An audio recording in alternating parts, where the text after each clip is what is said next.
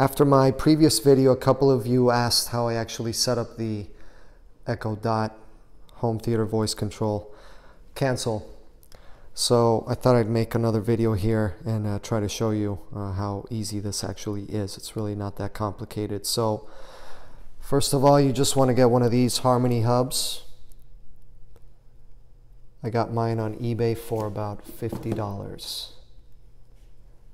All right, so once you have that, and obviously the Echo Dot, here's the Harmony hub.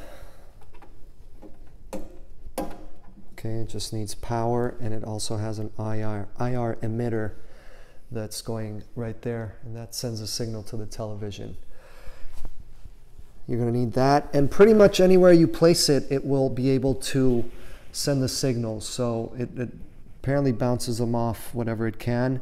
And in this setup, just right there, it's able to hit the Xbox and the receiver, even though it's above it and behind it a little bit. So that's pretty simple.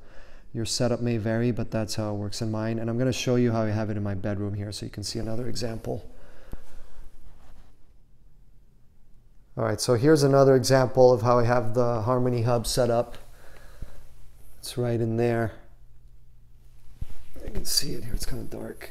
Here it is. All right.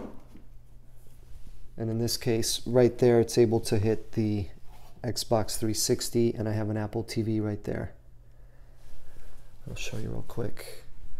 Alexa, trigger Apple TV. Setting that to IFT.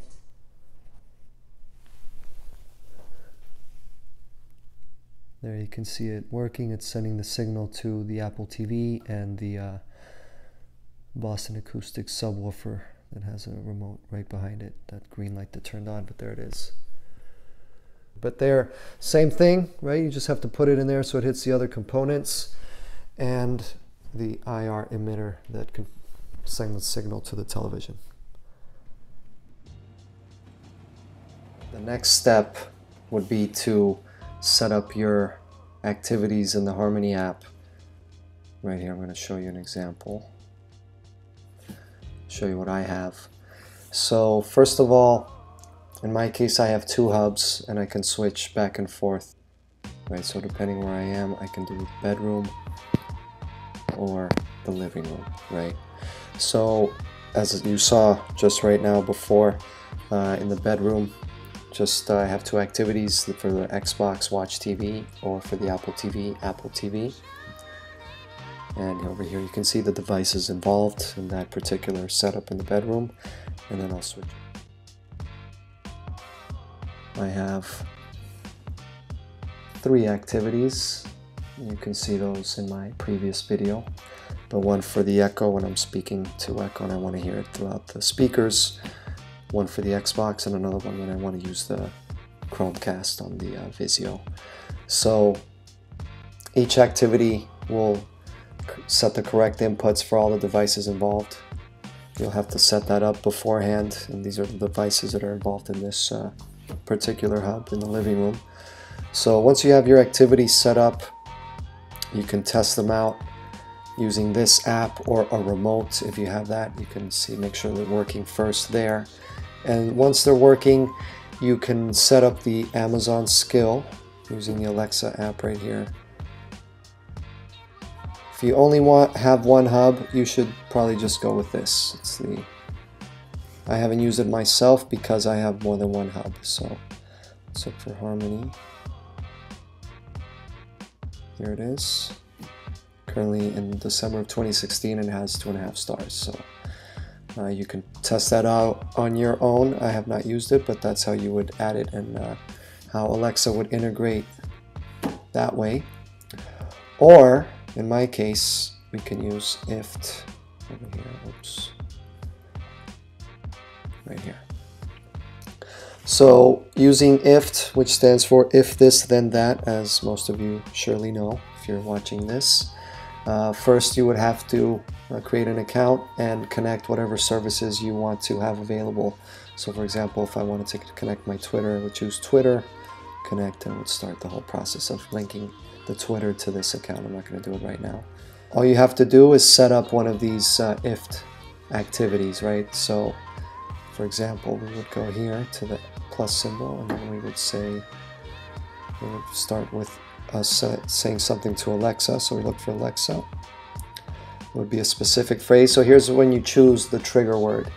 For example, Xbox One or Apple TV or television, whatever you want. So let's say it's television, which I already have. So I'll say television, televisions. And then that's the beginning part of it, and then the that part.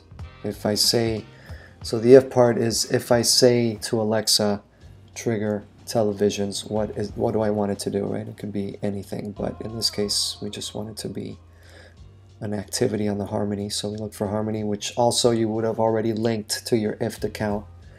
And in this case it can only do two things, either turn things on or off, or it can also start certain activities, right? So, and you can switch between one activity and the other without having to turn it on or off.